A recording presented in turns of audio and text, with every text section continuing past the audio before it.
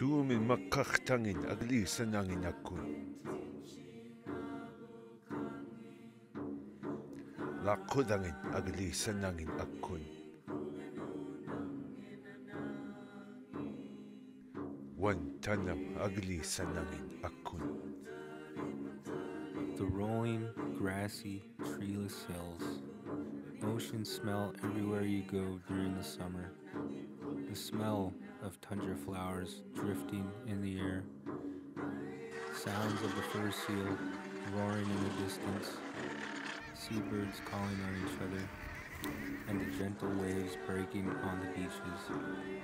I am home, St. Paul Island, Alaska.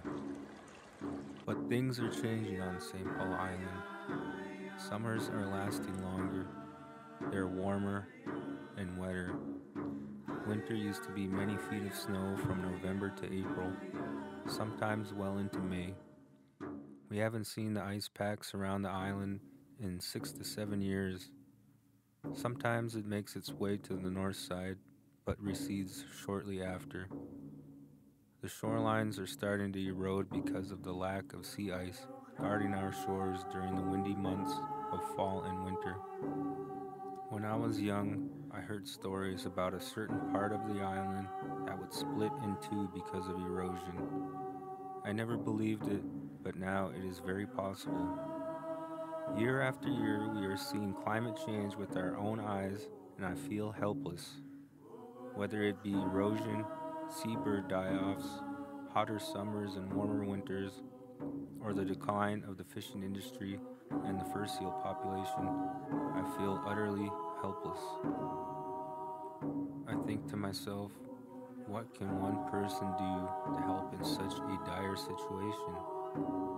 Sometimes I feel like it's out of my control, and I just have to sit out and let the scientists and people with degrees do their job. But it feels too slow, and that climate change is too rapid for these people to do anything sensible. Regardless, this is our land.